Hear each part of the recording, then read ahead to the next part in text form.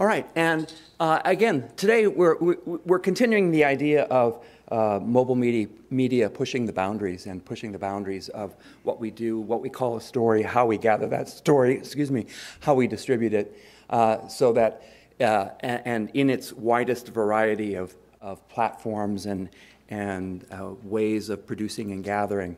So we're going to start with Yusuf Omar. Yusuf, as he said, is the founder of #OurStories, and he is a vociferous advocate for mobile journalism and for the power of the mobile device getting to individuals and bringing journalism into this, the very human realm. So, Yusuf, it's all yours. Thank you so much. Hi, guys. Hey, morning. I don't look like this anymore. I used to have colorful hair. Now I no longer do. Thank you so much for joining us this morning. I am really, really happy and honored to be here. I'm going to be mirroring off my phone, which should be responding any second now. Let's have a look. There we go. Cool. So, yeah. Hi, guys. Oh, cool. Yeah. Hi, guys. There we go. Thank you. Thank you. Thank you. Thank you. I think it's perfect timing for me to have joined you guys, having come off the back of yesterday's talks. I flew in yesterday from the Philippines. I live in the cloud. I travel every single day of my life. I've been to 140 countries over the last 2 years, training communities around the world to tell stories with their mobile devices and producing shows. And yesterday I had the ability to join quite late, but I had the chance to see the night presentation and Dan's piece. And what we saw was a bunch of different things coming together. We saw the discussion around artificial intelligence and what we call robo-journalism, right? The ability for algorithms to automate large parts of our industry. We then had Dan speaking about augmented reality, virtual reality, mixed reality. And I think that we're reaching what can be described as a perfect storm. With 5G internet, with kind of speeds that are enabling us to consume faster than we are even able to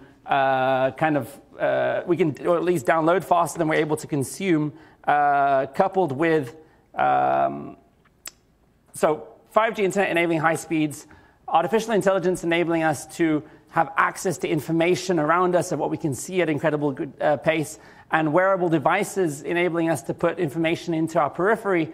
We're entering what can only be described as a perfect storm, where all of these elements are coming together. And as individual units, they haven't fundamentally changed journalism. For example, if I say to you guys, how many people have a VR headset in the room, virtual reality headset? Right? Like 2 or 3 of you guys, and this happens to be a particularly dorky group of people, right? But the average consumer doesn't. So as a standalone device, that hasn't fundamentally changed journalism. Artificial intelligence as a standalone entity hasn't fundamentally changed journalism. 5G hasn't fundamentally changed journalism. But when it all comes together, the entire industry moves very quickly. So we have to consider these building blocks. And these building blocks are taking place very, very quickly. I hope my presentation will give some practical examples of things that we can be doing now that will get us ready for this future. And we can have a look at where the future of media is going by 2030. Has anyone seen the Minority Report movie? Right? Do you remember this scene, Tom Cruise operating the computer using his hands, being able to split images, videos, cut things,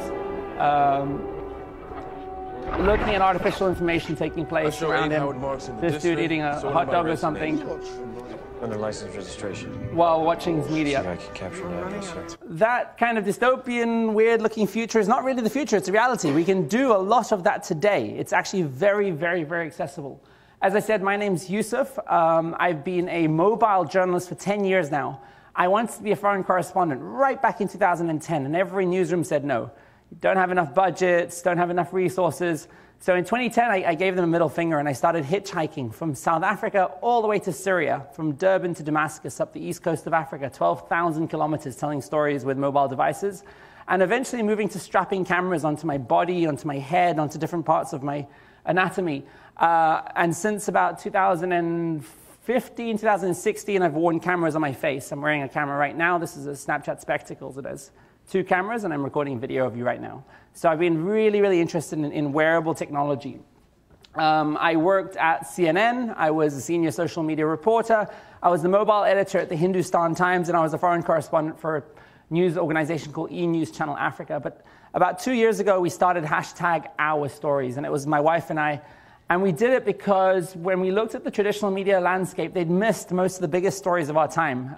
They didn't see Donald Trump coming, and he ended up winning the US elections. They didn't see Brexit happening, and it ended up becoming a reality. Time and time again, traditional media were missing major stories, especially here in the US, because they weren't listening to real people and real voices on the ground. They'd lost touch with reality. Speaking to pollsters and pundits and experts and journalists that were infinitely more educated, wealthy, elitist than the average person. #OurStories was the idea of the world through people's perspectives. The idea that if we could train communities on the ground to tell their own stories with mobile devices or wearable technology, we could gain access to stories and narratives that we'd never seen before, and we could have a better sense of what was really going on. We publish every day. We have a publication on Snapchat. Snapchat's also an investor in the company, and we reach about 7 million Americans every day. So we have an enormous distribution. That figure's now changed. We now have close to 700,000 subscribers in our first year alone. 73% of our audience are aged 13 to 24. So our audience are incredibly young, really young group of people, and mainly women. The stories that we create, the stories that resonate most with our audience are mainly relating to young women. My name is Yusuf Omar, and I'm a mojo, a mobile journalist. I wanted to be a foreign correspondent in Syria, and they said I was too young. I wanted to tell stories across Africa, and they said it was too dangerous. I wanted to start a global citizen journalism network, and they said, yeah, but this isn't journalism. I would die rather than do it. I don't want to watch it either. Curating selfies isn't journalism. 5 years old when it happened. Look at these striking images. They're people wearing virtual face masks on Snapchat. Victims of sexual abuse in India are using them to remain anonymous so they can tell their harrowing stories. More angles, more perspectives of hundreds of trained citizens, creating stories that bring us together. I'm living with HIV. Imagine you get raped. Skills changed my life. Thousands of videos that challenge our understanding of the world. If the pen was mightier than the sword, mobile phones are our atomic agents of change. See, we're all trapped in this breaking news cycle. It all looks the same. Traditional media has credibility but lacks diversity. User-generated content has authenticity. I want to be a journalist. If we empower a generation of young people to tell stories with their phones, user-generated content can become so much more than breaking news and viral videos. Global stories from people's perspectives, change makers, innovators, unsung heroes. This is #OurStories. What's yours? So we really gain access to hard-to-reach stories and videos that you haven't seen before. Communities all over the world in 140 countries that are submitting videos to us on a daily basis, which then are part of the show that we produce on Snapchat and other platforms. Now we've moved beyond simply mobile journalism, and we're moving towards wearable journalism. So we've started rolling out these cameras and sending them to communities all over the world, and they're starting to capture videos through their eyes. We are currently working on a documentary right here in the US with kids that have had traumatic amputations, that have lost their arms or legs, but are becoming professional athletes, that are excelling in sport. And again, telling the story through their eyes, the idea being that if you walk a day in somebody's shoes, you understand their world, and really trying to immerse you in their vantage point, their perspective. And as I said, for 2 years now, I've been filming my life through my eyes, and the point of view offers you a really unique perspective on the world. My name is Yusuf Omar, and I am a mobile journalist. Who can balance? I'm also the co-founder of #OurStories. We publish every day on Snapchat, and we reach about 9 million people every month. Snapchat Spectacles liberated me. The ability to not have this third-party camera, but rather look at the interaction between two people looking at each other is really quite an amazing way of looking at storytelling. This is crazy. This is my hands. And if we continue to connect us all through stories, we realize that we have more in common than we have apart. So, to give you an idea of, and I fundamentally believe that by 2030, in 9 or 10 years' time, every single one of us in this room will have a wearable camera on our face and probably won't be using a mobile phone in the way that we use it today.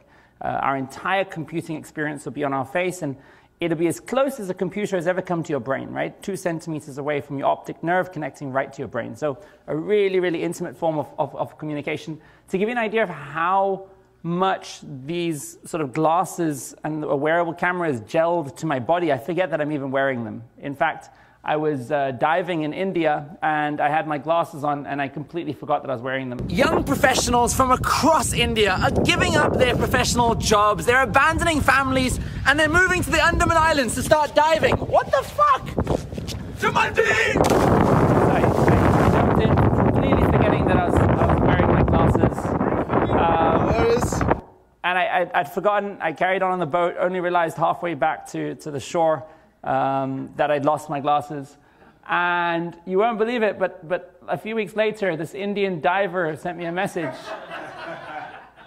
In the middle of the Indian Ocean, he'd found my spectacles. I could not believe it. It's a small world.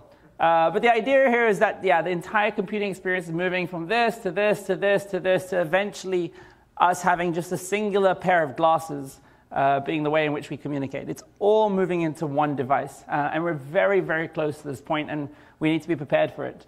Bill Gates once said, we always overestimate the change that occurs in the next 2 years, and we underestimate what will occur in the next 10. So we really, as organizations, as media folks, we need to be paying attention to this trend because it's going to move and change very, very quickly. We've been able to use wearable cameras in very interesting ways. In fact, we were working with human trafficking survivors, young women that had been kidnapped and forced into prostitution from Nigeria. And they didn't want to appear on camera, but we were able to tell the story through their eyes. So now if you do like their perspectives, they were learning to sew and learn new skills.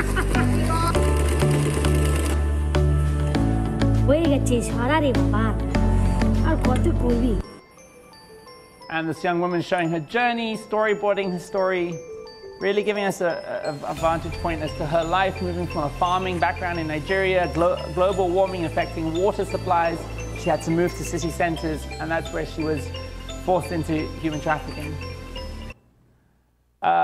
When I was working at CNN, I mean, this was my first day at work, is CNN. I've just been told I'm a crazy guy. I interviewed Christian Amanpour with my glasses. I'll come down here. Chat guy. He's just come from the Hindustan Times, the great time to be in news because, you know, Donald Trump has made journalism great. While I was interviewing Christian Amanpour, she said the word fuck on my video. You know, just speaking candidly, she knew I was recording. And the next... Are you actually... Is that picture happening from your glasses? This is recording to Snapchat, that's going to Facebook Live. The next day, there was an email sent out to the entire CNN team, and anyone who's here from CNN would know, saying that you're not allowed to wear camera glasses at the office anymore. And that was on my first day of work. And I became that guy. They're like, are you the guy who... I was like, yeah, that's me.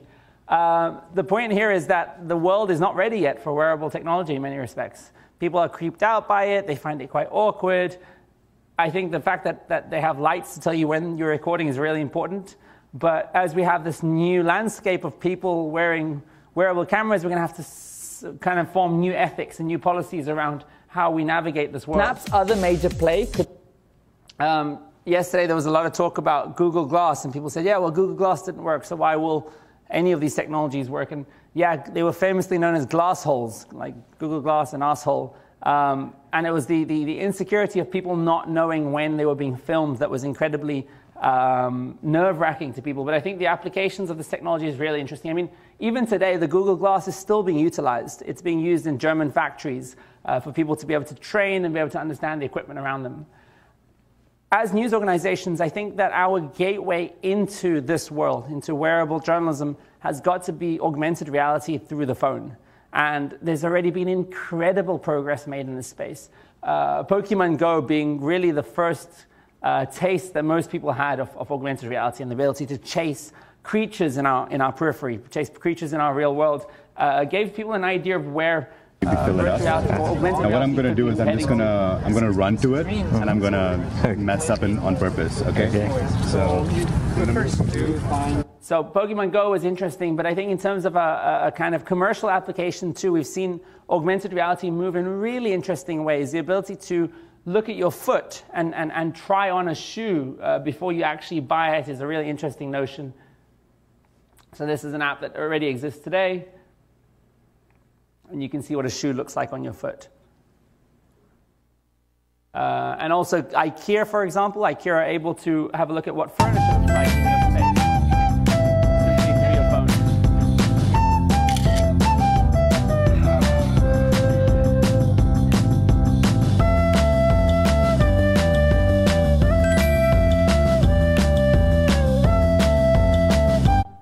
And the stories format, the vertical video clickable stories that has become the predominant way that people communicate on Facebook, on Instagram, on Snapchat, it's superseded or taken over from the newsfeed or the timeline as the main way people communicate, is the perfect gateway to augmented reality. It's really baked into that format. As we start to open up our apps through the camera, building augmented reality applications in that space are becoming really interesting.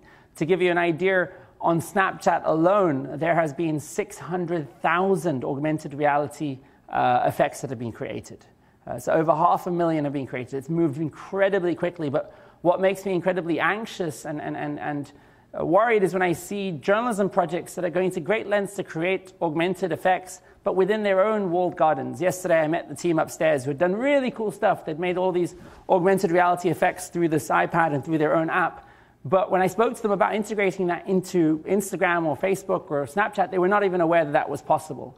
And the more we silo ourselves in our own app and product development, which is useful too if we're going to counter the kind of rise of platforms, but we end up building inferior products and having inferior reach to if we were integrating some of our augmented reality ideas into existing apps. Being able to say, okay, the New York Times, for example, have got a cool augmented reality effect where they can look at the Winter Olympics on your dining room table. But they do that through the New York Times app. And yet we have the capability to do that through any app where we find a camera. Whether it's Facebook, WhatsApp, Instagram, Snapchat, anywhere where there's a camera, we can now build augmented reality effects.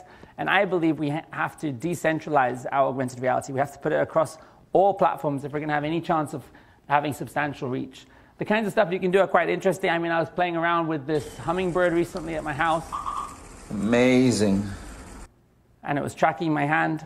We've done interesting things with AR lenses. You guys might be familiar a few years back. In fact, the first time I came to speak at Gary's conference was when we used face filters to hide the faces of rape survivors while empowering them to tell their stories, while we still being able to see their eyes, their mouths, another application of AR. There are people wearing virtual face masks on Snapchat. Victims of sexual abuse in India are using them to remain anonymous so they can tell their harrowing stories without the fear of being recognised.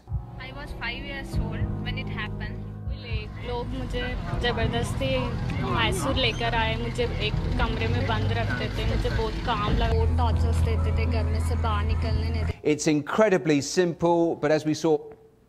And as I mentioned to you guys at #OurStories, we work with citizen journalists. But the problem has been the scalability of it. How do we continue to train communities around the world without Yusuf Omar having to fly to all these countries and meet all these individuals? So now we've started training communities using augmented reality technology, and it's been a really, really exciting journey. To give you an idea of what this looks like, if I jump into my camera and let me open up a lens, we've been able to ask questions to audiences through augmented reality. So for example, hey, what's happening? Well, I'm giving a speech here in Champaign, Illinois, a place that I would have never imagined I would be in. Where is it? It's in this hall. When is it happening? It's happening today. It's the opening session. It's just after 9 a.m. Why is it happening? Because these are the thought leaders of the media world, and we are talking about the future. Who's involved? I'm involved. These guys are involved. Gary's involved. How can you get involved? Well, you can come and join us next year. So the ability to hey, what's happening? Well, I'm giving a speech here. The ability to create augmented reality experiences where we can interview people, where somebody can be at a hurricane that's taken place, and I'm able to distribute or disseminate information through the camera, which says, hey, get a shot of the ambulance arriving, get an interview with a survivor, providing people with the tools to do better journalism. Facebook, Instagram, Snapchat, these platforms helped us share, but they didn't tell people how to tell stories. We're really interested in how we can educate people to tell stories. Hey, what's happening? Well, to give you guys another example, we did one around Black History Month. These are all available. You guys can check them out online. Black History. So this one was the ability to record people's reactions as they try and identify famous people. So you got to recognize the person in the bottom right. Martin who? Ah, yes, you got it right. Who's this guy? He's kind of famous. Basketball player. You guys are good. She's a poet. All right. Who's that? You guys are too good at this. So famous. The ability to record people's reactions as they're responding to those around Black History Month was a really interesting way to kind of engage audiences. And I mean, this is like, obviously you saw that one. This one we did with the United Nations. They wanted to poll 200 young people in Serbia about how they felt about the Sustainable Development Goals. And we were able to very quickly distribute these augmented reality surveys effectively, asking people questions and curating those responses into content. The idea here is that we're able to, at speed, send out augmented reality lenses to communities around the world who've got stories to tell, and we can provide them with the tools to do it. I want to tell a story about how my community is saving water. Hey, I've got a story to tell. So we find a story of somebody telling a story, we provide them with augmented reality tools, we send it back to that person, and then they complete it and send it back to us, and that's how we produce our journalism. And if you wanted to get a sense of what some of those stories look like, I mean, if you jumped into Snap, you can see all the publications up top. This, for example, is a story we put out today. It's about an Indian community who are using fruit peels in interesting ways.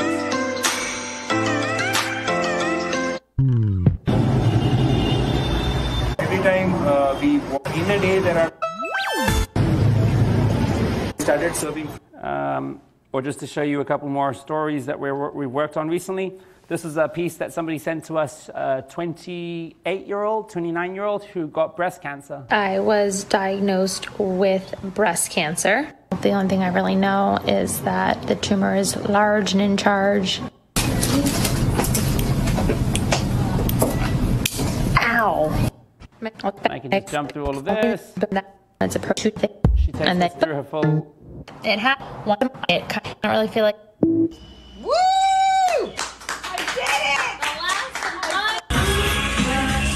Keeping myself busy today. So she takes us through the full process. This is professional quality journalism produced by citizens, curated, verified, and fact-checked by a team of journalists around the world, and using AR lenses to kind of help increase the quality of their storytelling. Where is AR going? It's moving in interesting ways. This is Microsoft HoloLens, which is already an existing app. HoloLens 2 has come out. This is a new vision for work. Can look at a piece now of employees can work smarter and bring in the people they need with just a tap. She can have a phone call. They can troubleshoot. This is existing tech. You can buy this today. Repair and perform. How would we be ready for that future? You won't be ready unless you start building augmented reality technologies today through the mobile camera. Oculus, we heard a lot about yesterday. One of the most incredible updates has been the ability to track fingers. This is enabling us to no longer need to use controls, but simply being able to control your devices using your hands. The finger tracking is something really exciting.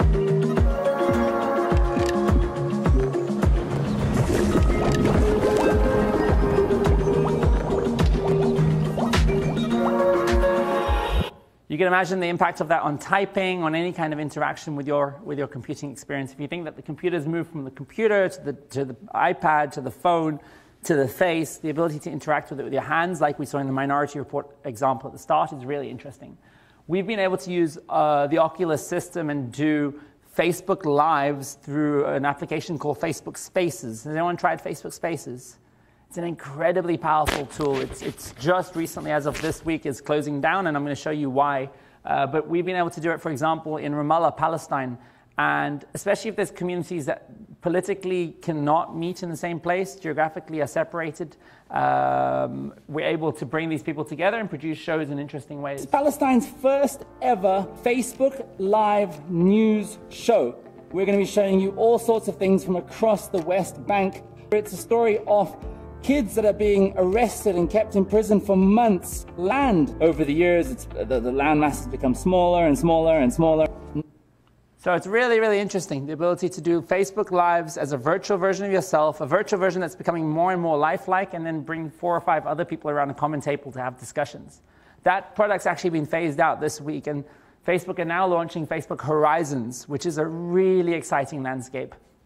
The idea that your experience with social media platforms are moving from sort of 2D timelines and news feeds and stories formats into worlds. And they're building worlds, and you can build a world and I can build a world, and we can visit each other's worlds, which for journalism has amazing applications. It means we can teleport audiences to the front line of the Syrian civil war, and they can interact with real people who are there. A little bit like, I suppose, if you were playing Call of Duty today and interacting with real people who are simulating in a game, but this is the idea of your entire computing and your social media experience being live and through different people's worlds. On my face. Welcome. This is Horizon. Think of me as your guide / self-appointed spokes avatar, here to show you around. You know, Horizon is filled with possibilities. You can play stuff, make stuff, fly stuff. Whoa! Really love the stash, Stuart. What up, Stuart? Wait, I want a mustache.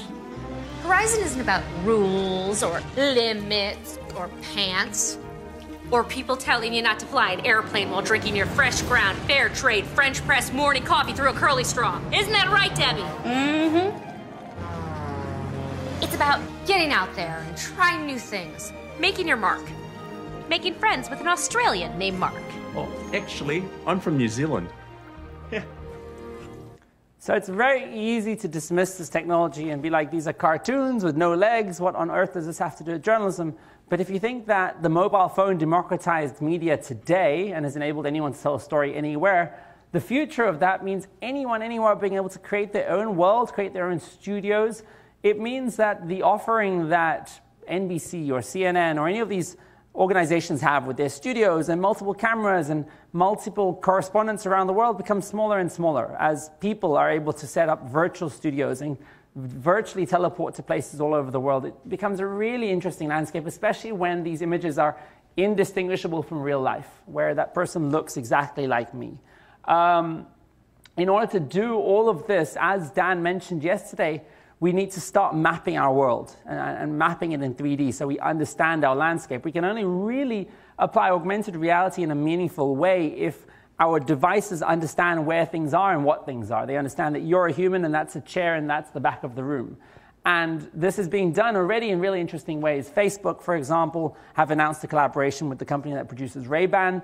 They are producing sunglasses, and they're looking now at how wearable technology is going to be able to map our world. To achieve this, Live Maps uses machine perception to construct multi-layer representations of the world, showing where you are in space, recognizing what things look like, and understanding the intrinsic meaning of objects. Connected devices, like smartphones and AR glasses, will scan the surroundings to create a live dynamic index, amplified by crowdsourced data, allowing the maps to recognize when things have changed and update automatically. Ultimately, our Live Maps research aims to empower people to connect and share in deeper, more meaningful ways. So in order to do this, how do we do it? How do we map the world without, as Dan mentioned, somebody walking around with a camera and going like this, like this? I think, and it's been proven that we do it through user-generated content.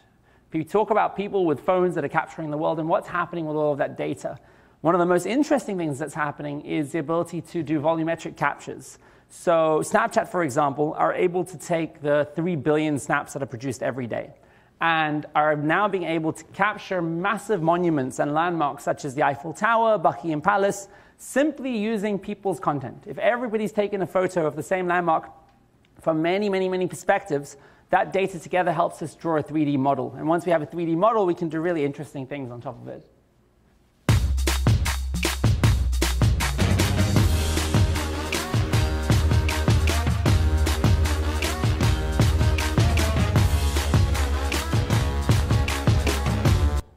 And I've been able to experiment with a bunch of these. I was in London a few weeks ago. We're in London today, but unfortunately the scaffolding over the Big Ben. What?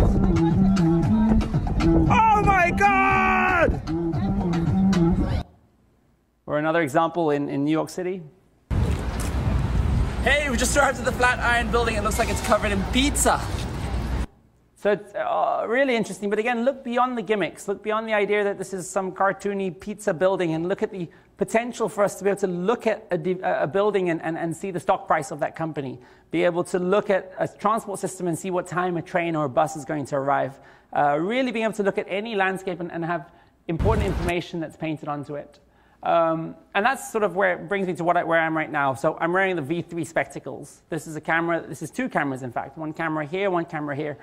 These come out in November. And the beauty of two cameras is I'm already capturing depth. I'm capturing the foreground and the background. And this camera is able to make sense of how far away things are from each other, which is a really interesting utility. Just yesterday, while the talks were happening, I was experimenting with it. And you can see these pieces of lava are not touching the chairs, but they're coming out from below the chairs and beneath the chairs. And this is what we're talking about when we talk about depth. We're talking about the ability for this camera to recognize that there's a chair here and put the lava behind it. Again, for journalistic applications, it means the ability to do a stand-upper with a reporter, and the reporter can say, hey, here's a Trump tweet, and the Trump tweet can pop up from behind them. Or the ability for the reporter to say, this is a crime scene, and the gun was located there, and the suspect left there, and to be able to put graphics in real time in locations instantly, live, is really, really interesting. To give you guys some more examples of how this stuff is using, these are some hearts. I was at a conference a few days ago, and these hearts are actually hitting and landing on individuals. Or this is sort of an underwater canvas. And these fish and this stingray or this manta ray understands the landscape and won't hit into things. Or these like kind of beams, that guy can go through the beams. Wow. Again, there's a stingray actually sitting behind an individual. Where are the... So we are now in or there's like some animations, again, sitting behind me. Santa Barbara. And we're going to have... it also enables us to do wigglegrams, where we can talk about two images side by side, and we can swivel between them to create a sense of depth on an image. So cameras creating depth are really, really interesting. Arthur C. Clarke was a famous futurist. He once said, any significant advancement in technology is indistinguishable from magic. And I think at this stage in this technology, a lot of it looks like magic, right? It's kind of, can be seen as gimmicky, can be seen as a bit cartoony, can be seen as a little bit magical, but the applications for it and in terms of how we engage with our world and how wearable computing enables us to enhance our world is really interesting. This video was taken in the 1950s, and look at how how early people were at predicting where the world is going. Next half century, people will see as well as hear around the world. Pocket-sized radio instruments will enable individuals to communicate with anyone, anywhere. Newspapers, magazines, mail, and messages will be sent through the air at lightning speed and reproduced in the home. So 1952, they were already talking about this idea of magazines and video and stuff being able to move through the air into pocket-sized devices.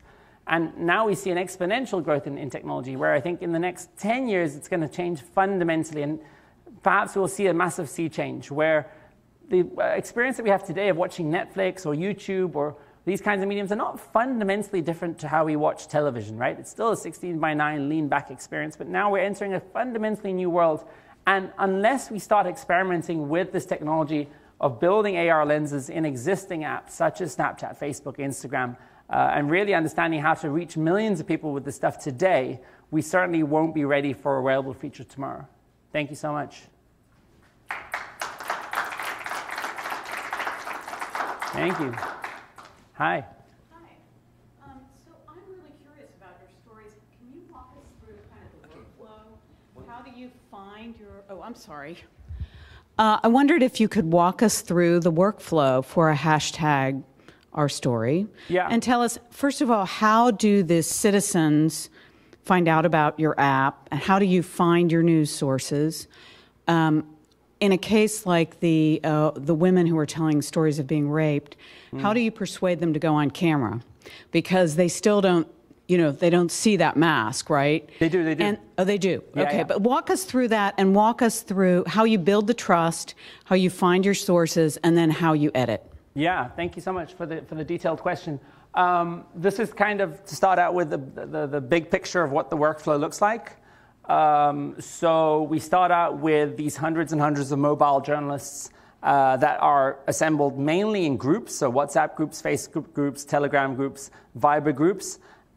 who are submitting story ideas on a regular basis. That coupled with a programming calendar so that we know today is Women's Day or Human Rights Day. So those two things together, us having a programming calendar of events that we're watching. So for example, the cancer piece that I showed you, this month is Cancer Awareness Month. So we'll put out a call for, hey, we're looking for cancer awareness stories, and that coupled with a group of mobile journalists around the world. And to give you an idea of what that process kind of looks like, are you active on Facebook? So if I jump into Facebook, and I type in #OurStories, we have a page and a group. The group has about 3,200 people in it. And in this group, people are submitting story ideas on a regular basis. So if I just scroll through here, these are people that are uploading stories. Of course, these are not published to a broad community, right? This is a closed group where they share story ideas. So these are lots of stories that people are sending in. But if I keep scrolling down, we'll eventually get to story pitches. Lots of people have sent in lots of videos. And these can't be automatically posted. We have to approve the post before it goes up. And again, these are not published to a broader community. This is simply a training platform. Sorry, we had a bunch of people from the Philippines that sent in a bunch of videos over the last 24 hours. Okay, so here is an example of a story pitch. Story pitch, OCD in depth. And this is somebody named Vanessa. I have obsessive compulsive disorder. When people think of OCD, they think of people that routinely wash their hands and are very clean. However, there's much more diverse obsessions from OCD than just that. So she's pitching a story idea. Our team will then inbox her and say, yes, we're keen to pursue this. We'll develop an augmented reality lens, which we'll distribute to her, which will provide her with all of the instructions that she needs to create the story.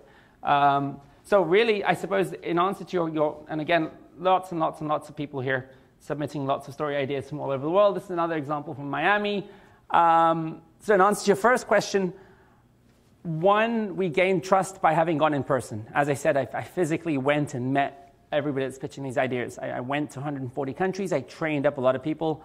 And that can't be beaten, right? In-person, real-life training on our side means that we know the storytellers. They're not random people. And on their side, they trust us. They relate to us. And the fundamental difference between what we do and kind of like Storyful or one of these platforms is this is not user-generated content. It's not a video that you're just going to find online. We've helped raise the quality of somebody's storytelling and produce these shows. So I'm just going to jump back into here. So the first part of the workflow is creating a highly engaged community who are submitting story ideas on a regular basis, coupled with a programming calendar to know what's happening where around the world. We're then able to distribute augmented reality lenses to assist them to tell their stories, and we do this wherever they are. So if they work on Facebook, we send them a Facebook lens. If they're on Snapchat, Snapchat lens. On Instagram, an Instagram lens. And because of these two steps, we're able to create daily repeatable formats. The big challenge of user-generated content to date has been that there's a lot of it, but most of it's shit.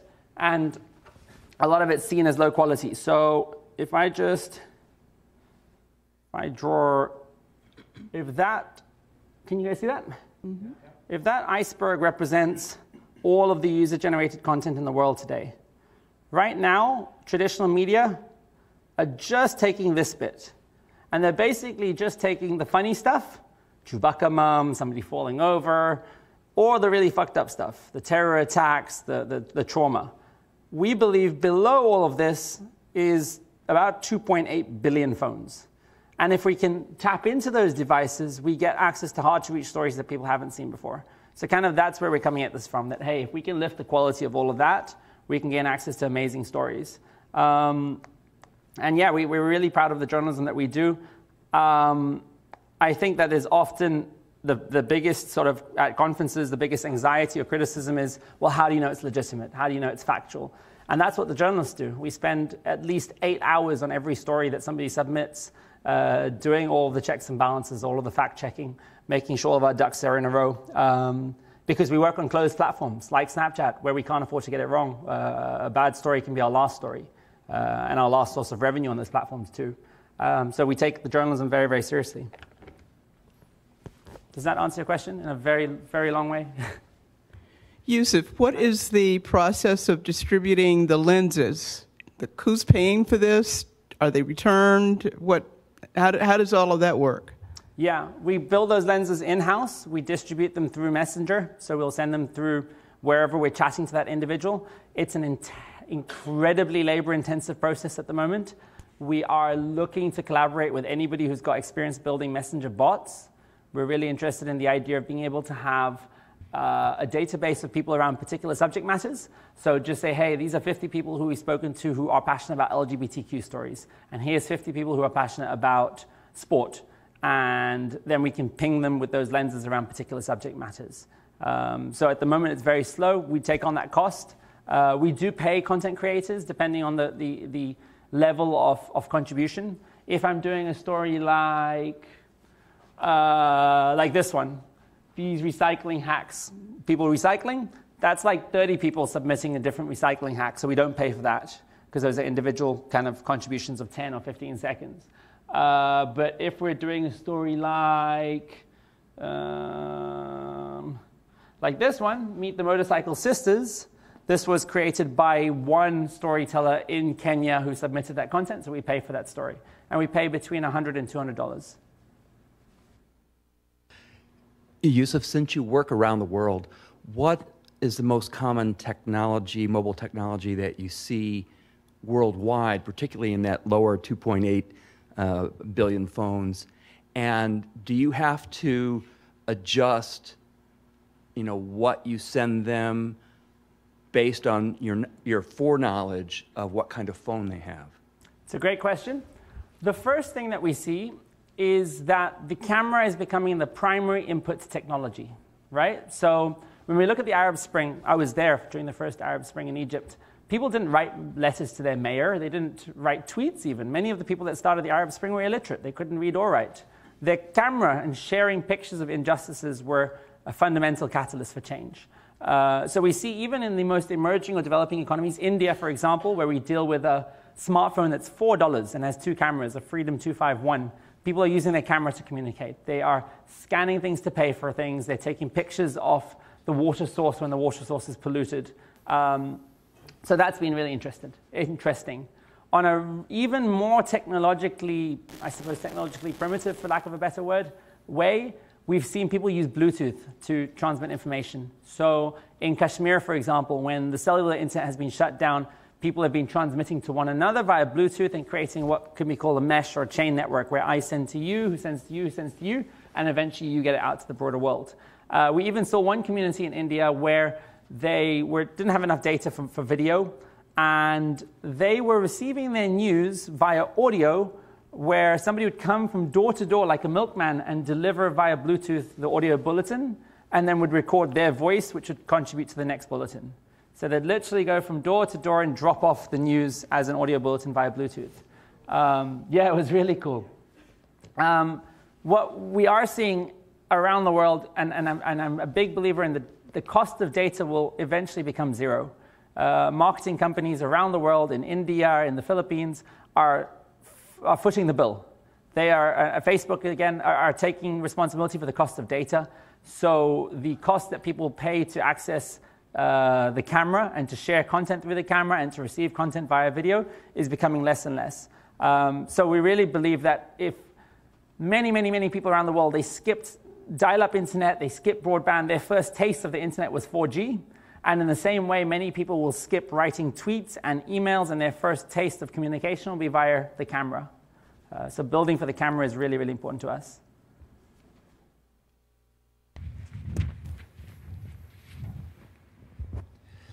So talk a little bit about privacy and, constantly having a wearable device. I think your experience in the CNN newsroom is a great example of that, and then also the fact that your platforms depend on companies like Facebook that suck up all of your personal data. How do you balance that? So it isn't really free. There is a cost. It's Absolutely. Just that it's hidden from us. Yeah. Well, first, in terms of privacy, people, you're right, and I continue to say that I think there has to be a way to recognize that somebody's filming you, right? So, like for example, a big bright flashing light. But the idea of me having a camera on my face is not too different to the idea of having a phone in my top pocket or even holding a phone. Like, there's always the ability to record somebody without them knowing. And in most Western countries, you have actually very little right to privacy in the public space. If you are outside and I want to take a video or photo of you, I can do so, and there's very little that you can do. Having said that, I still maintain that there has to be new laws and ethics and regulations set around wearable technology, because it's such a new terrain that people should be able to recognize when they're being recorded and have the opportunity to hide their identity if they want to. And I think that will become easier and easier. If you are wearing a wearable technology and I'm wearing one and you choose to be blurred out, I think there'll be a way for our two devices to communicate. In terms of your second question, I totally agree. We are, as an organization, incredibly dependent on platforms. We don't have a website. I mean, you can go to our website, it's pretty much non-existent. We don't have a newsletter. We don't have a direct communication with our audience. We have 7 million Americans watching us every day, and if a platform choose to, they could literally turn the tap off on us. So we've built our house on somebody else's land, which is a risky position to be in. I think over the next 3 years, our goal has to be to have some owned and operated.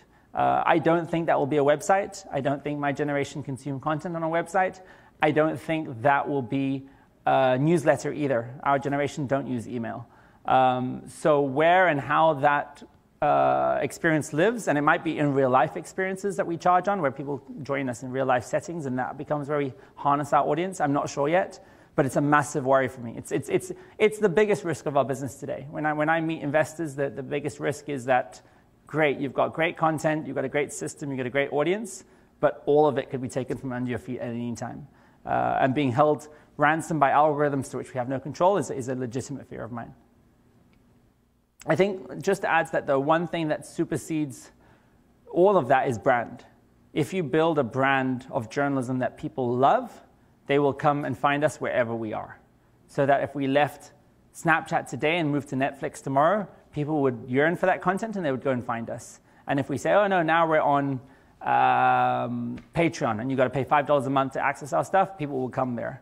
So I think if we can build up a big, loyal brand of doing high-quality journalism that people will be willing to pay for, they will come to us wherever we are, and that can help mitigate the risk of being platform dependent. This is a great audience, small but highly engaged. When you say we, how many people are you talking about? And also, what is the...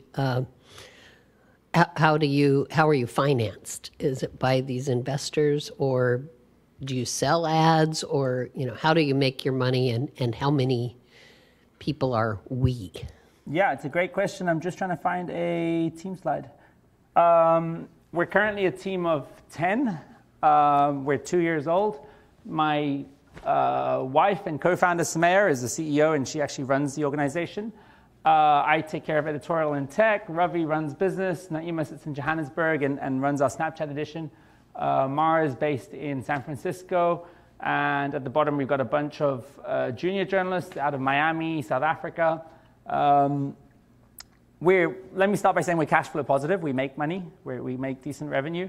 If you want to understand our business model, we have 4 sources of revenue. First is ad revenue. We create content that lives on various platforms, and in between that content is ads that you watch. So to give you an example of what those ads look like, if I just jump in here, and we watch a story. Let's watch period hacks. For an extra pair of pants, an extra pair of underwear, pads in different sizes, tampons, Super Plus tampons. There's the context that we add as... Life hacks for menstruate. Don't pop delivers faster than my jump shot. So whether you watch that ad or not, it doesn't matter to us. We get paid on that ad. And again, every 4th snap, there'll be another ad. There's another ad for the New York Times. So the New York Times are advertising on us, which is kind of unusual. So yeah, our first source of revenue is ads. And the money that we make from ads alone finances the team that we have creating the content. Second to that, we do branded content. So we have sponsored editorial that we work with mainly NGOs and clearly label it as such. To give you an example of what that looks like, this is a collaboration we did with World Vision. We took refugees in South Sudan and Uganda. We trained them to tell up stories with their phones. You are watching BD News, coming to you live from the refugee camp here in northern Uganda. We are reporting this story by refugees on mobile phones. Hello, Yusuf. And we're looking at Peace Club, an initiative designed to connect host communities here in Uganda and the South Sudanese refugees who are fleeing a war. First up, we cross to Job, who is in the field looking at how sport can be used to unite us. Job, what's happening there? Hello, Yusuf. Ground. Here we have our best players. He shot they this can't and this play on in the the ground. Best players to go and play in outside countries. Grounds. Back to you in the studio. Thanks, Job, for that. So if our first source of revenue is ad revenue, our second source is branded content, working mainly with NGOs. And we have a clear policy that we only do branded content on stories that we would do anyway. So it has to be stuff that is aligned with our editorial values that we'd do anyway. We wouldn't do buy this Nike shoe. Our third source of revenue is creating these augmented reality lenses. So we work with a bunch of NGOs and for-profit organizations. For example, we built this lens for the United Nations. So you could wear this, and these are the SDG, Sustainable Development Goals. And these are or for example, we worked with a group really care about this. World Skills, and we created a branded lens for them where you've got their branding on the glasses. And our fourth source of revenue is training. We travel around the world and we train newsrooms predominantly, but also other organizations, how to tell stories with mobile devices and wearable technology. So first ads, second branded content, third augmented reality lenses, and fourth training. And as a sidebar, I suppose a few notes. One, we are aggressively hiring. We had a team of 2 in Jan. We're currently 10. We've got capacity for 10 more people. We can't fill these roles at the moment. So if you guys know anyone who has got editorial integrity to make difficult decisions around user-generated content on a daily basis, but also understands an American 13-year-old, because our audience are 13 to 24. So really editorially sharp, but also understands what a 13-year-old in America will consume, we could hire them as early as tomorrow. We're really, really looking. And secondly, if you guys have got any networks within universities, we work with University of South Florida, University of Miami, University of Austin, Texas, we've worked with before. We are integrating #OurStories into the syllabus of these universities, where their assignments that they produce are real-life stories, that they get real views, they build up a show reel. We can really provide a platform for young people to reach millions and millions of people on a daily basis. They can join our diary meetings every day. We completely open up our content management system to young people. So we're really, really interested in university partnerships, especially in the lead up to the 2020 elections. We want to have an idea of what's happening in these parts of America that are often forgotten by traditional media. So 1, we're hiring. 2, we want to work with students across the US. And we'll pay them. We'll provide them with an income. Hey. Great presentation, Yusuf. On the topic of students, for some of us in the audience that are educators, what would you say would be some of the major skills that you think journalism students need to have moving forward to move into this space of augmented reality and storytelling? Thank you so much. It is really daunting to me when I visit US universities and I see how much of a focus they still have on local television news. I just spent a week in Tampa Bay last week, and I visited tons of unis, and both as lecturers and as students, the obsession is on how do I become a news anchor or producer for Florida Focus or whatever your local television station is. And it's sad because they're training people up for an industry that doesn't exist anymore or is rapidly dying. In terms of how can young people get into the AR space, 1, I would love to see students that are building in AR Spark and Lens Studio. So these are 2 pieces of software that are available and free to everyone, where you can build lenses within Instagram, Facebook, and Snapchat. And it's super simple. The templates are already there, and it's amazingly easy to start creating. But that's only half of the equation. You can create the most amazing augmented reality experience, but if you haven't developed a storytelling channel parallel to that to distribute those lenses, nobody's going to use them. In the same way that the team I met upstairs were creating AR features that were amazing, but unless you download their app, no one's going to use it. So I think in answer to your question, you need to have two channels. One is what I suppose you'd call advanced reporting, which is how do we create highly engaging vertical video content with cues to swipe up to lenses. And two, how do we create lenses which create a flywheel to create another piece of content. The end goal of an AR experience, for me at least, is not necessarily to showcase this is what a ski ramp looks like. It's to provide a stimulus to create the next piece of content. So it's a circle. That lens creates the next story, which creates the next lens, which creates the next story. So I think building for that through potentially two courses, one building out the lenses and one building out the storytelling beside it, would be really interesting. And we would be happy to help with the training on that, that process.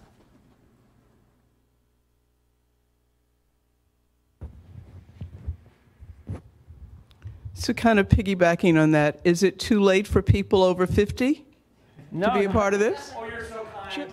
No, not at all. I always say that, like, often when we look at democratization of mobile cameras, it's seen as this threat to journalism, right? But the reality is we need more seasoned editors and journalists than we've ever had before. The basics of, one, fact-checking and verifying, but two, creating a story that has all of the who, where, what, when, why, how, the substance of journalism, the context, that doesn't change. And I think that seasoned editors, especially, are able to identify moments and movements better than young people. Younger people are good at saying, oh, everyone's talking about this Me Too protest. But it's our seasoned editors that have got years of experience and can say, okay, there's a bigger theme here of gender at play, and this is how we're going to tackle it. And I think we need that skill set now more than ever, because the better we can forward plan those movements or moments, young startup media companies like us will make our name if we can build around one of those, if we can really escalate it. The next Black Lives Matter, whatever that might be, if we can identify that early and we can build communities around that and we can capture that in a way that nobody else is capturing it because we've got seasoned editors who can forecast those kinds of things, I think that will be incredibly powerful. This is less a question than a comment. I think you're talking a lot about understanding a 13-year-old and aiming at a young audience, which I think is good. But when you think about 2020 and this region of the country, I think pushing this technology out to communities, especially news deserts where people don't have news outlets, and allowing people, including older people, to tell their stories could be very powerful. Yeah, for sure. And we need to get better at that. One of the shortfalls of our organization is we started to create global empathy and understanding and bring people together. And in our pursuit of views and reach and really doing the stories that we wanted to do, we've kind of pushed ourselves in a very, very liberal left direction in terms of like tampons and this and that and women's issues. And we've lost a huge part of the internet that are slightly older and that are slightly less prescribed to these values. And I think you're right. I think if we can tap into those demographics, the older people, the people that are across a broad spectrum of media and interests, it would be really interesting and really powerful. Because we've definitely leaned too far into the young woman sort of very liberal sort of corner of the internet. And in doing so, we've left out the rest, and that means we're no longer connecting and bringing people together. We're really just talking to this group here. So I'm really interested in doing that. I don't know if that is done, if you're talking for an older demographic or another demographic. I assume that it's done as a different channel. I think you have to serve different channels to different audiences, because in creating content for that audience that you described and engaging those voices, we may alienate this community who are pro-LGBTQ, pro-transgender communities. Do you know what I mean?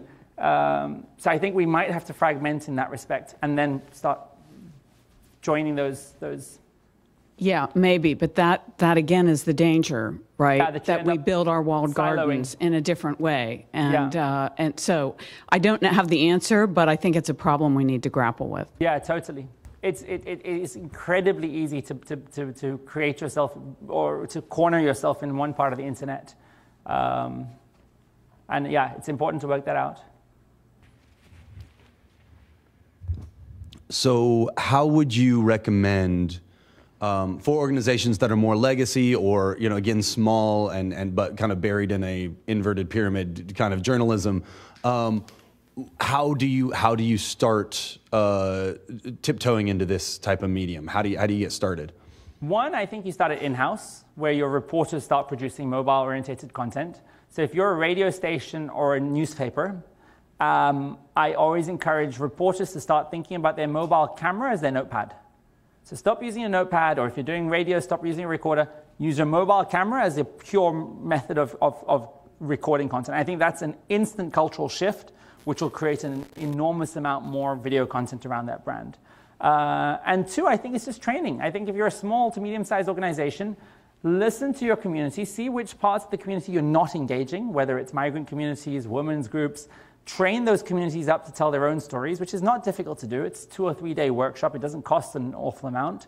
And start curating those voices. It's a lot easier than people think. When you are offering people free skills and free training, you'll find you'll have a room full of people that are willing to share their voices. And with that, just a quick note that Yusuf will be here all day, and he'll be doing some training with Brant students later in the afternoon that any of us could join in on. So we've got all day to chat with him more individually about all these ideas, as well as if we want some hands-on training in the specific technologies that he's talking about, that will be early this afternoon. So we'll get back here in about 10 minutes with Ray Soto, talking more about AR and VR and USA Today Network's use of it. Thanks. Thank you so much.